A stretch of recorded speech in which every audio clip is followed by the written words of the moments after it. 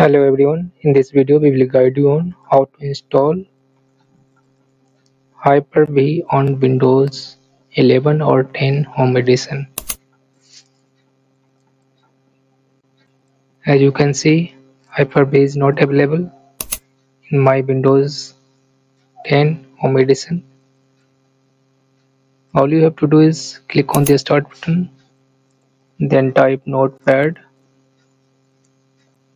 In the search result, click on Notepad, then copy and paste the script that is available on this video description.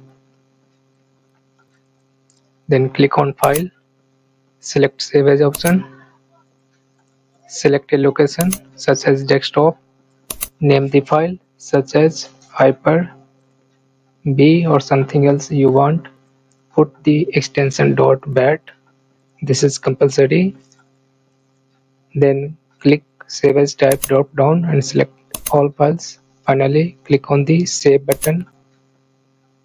This will save a batch file on the desktop, this one batch file. Now right click on this batch file and select Run as Administrator.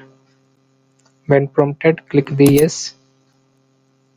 This will download and install Hyper-V on your Windows 11 or 10, whatever you are running on your PC. It will automatically download and install on your PC. You can see successfully installed. Several scripts will be downloaded on your PC and it will install automatically. You don't have to do anything.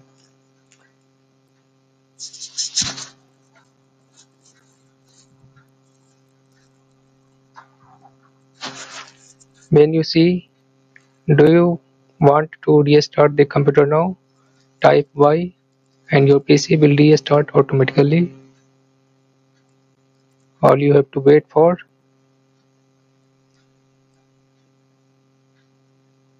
restart your PC.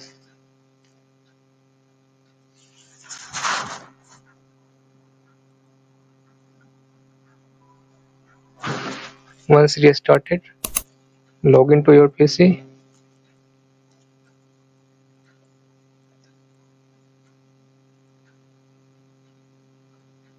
Now click on the start. Type Hyper-V.